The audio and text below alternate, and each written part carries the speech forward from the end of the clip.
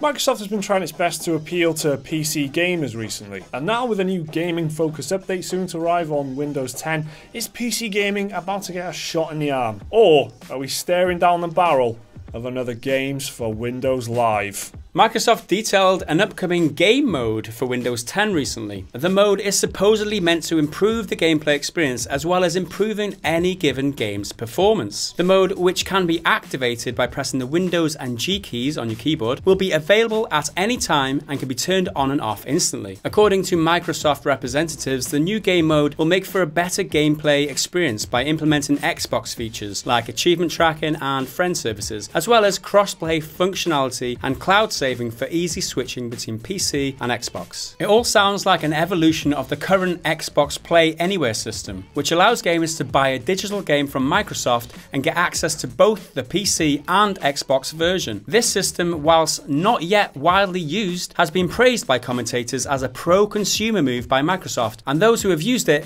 have mostly positive impressions. Now, as for the performance aspect of the new game mode, when the mode is turned on, it's supposed to dynamically allocate your system's resources to whatever game you're playing at the time and stop Windows hogging your computer's RAM and CPU. Microsoft has said this will result in a small increase in frame rates, but they didn't mention exact figures, so do take it with a grain of salt. Some users have pointed out, however, this may just be another attempt to get users into the walled ecosystem that is the Windows Store and Xbox Live, and some have even gone as far as calling it Games for Windows Live 2.0.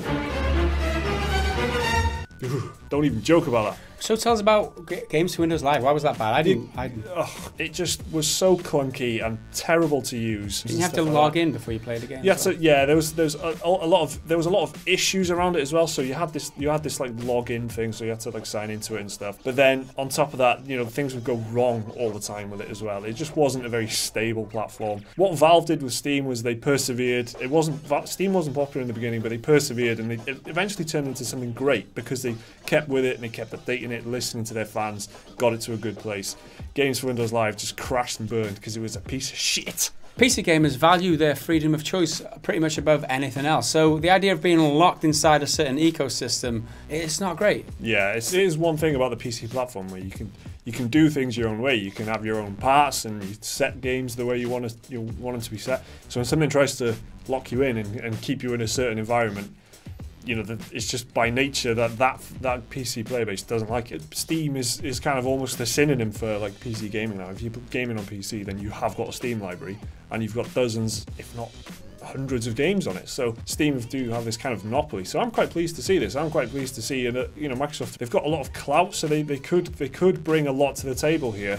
And do something cool, do some cool stuff and kind of influence Valve with Steam in that different way. But if Microsoft are doing some cool stuff, yeah, Steam's gonna have to react, Valve's gonna have to react, and Steam's gonna have to offer some cool stuff as well. Yeah, it's not great for Steam or Steam multiplayer players, as it were, because if you take the example of Call of Duty Infinite Warfare not so long ago, where Windows Live had to refund players the money who paid for the game because there was nobody playing it on the Windows Live walled servers. Yeah. You could get a game on Steam, but you couldn't get a game on Windows Live. So segregating the player base like that is not great. If they can play with the Xbox players as well, it's kind of a right for the Xbox players and the Windows Live players, but it's kind of a detraction from the Steam player base, I think. That is a bummer. That is something they don't want to happen. Like, depending where you buy the PC game from, that'll affect who you can play with. Yeah. That is bullshit. It is bullshit. You don't want that happening. Microsoft weighing in big time on PC could certainly end up being a good thing for the platform. There's yet to be any real rival to Steam, with Valve software being overwhelmingly dominant. Steam was unpopular when it first emerged, however it soon grew in popularity and is now the accepted platform for PC gaming. Its user base exploded at first because it was packaged in with some games. You simply had to install Steam if you wanted to play certain games like Skyrim, for example. But it's also thanks to things like regular deep sales, instant access to games, and the fact that your library can easily go with you from PC to PC. But while it is loved by many now, Steam is in need of an overhaul. Microsoft might be a big enough competitor to make that happen. Steam's biggest problem at the moment is the fact its storefront is just flooded with trash games and early access rip-offs. There's no curation at all on the Steam store, the customer service does need improving, and early access is becoming more of a joke every day. Maybe Microsoft's incursion onto Valve's territory could could bring about some positive changes on Steam. The Microsoft Store on Windows 10 is currently a huge pile of shit. Is that dog shit or cat shit, Mike? I think I open this debate again on the third video in a row. But if they put their efforts into making the store more akin to Steam, but with actual quality control and customer service,